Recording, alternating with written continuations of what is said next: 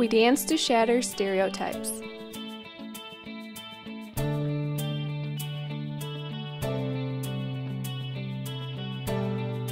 For the inclusion of all abilities.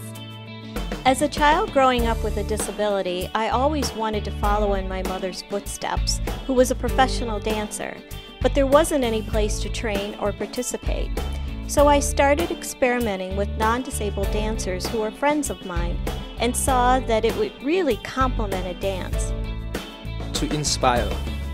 When I first started Dancing Wheels, I wanted to go into the schools, specifically because I felt that I wanted to give back. I wanted to give back my art.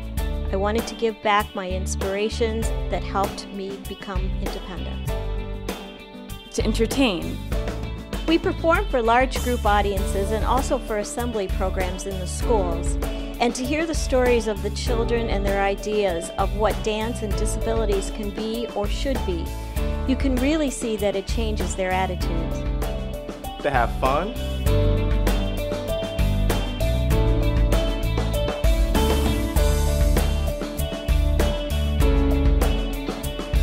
To educate.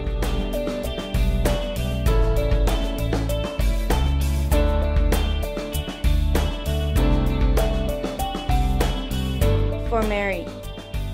In 1980, Mary founded Dancing Wheels and became the first professional wheelchair dancer in America.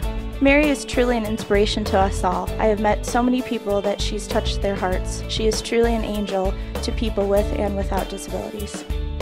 To prove anything is possible.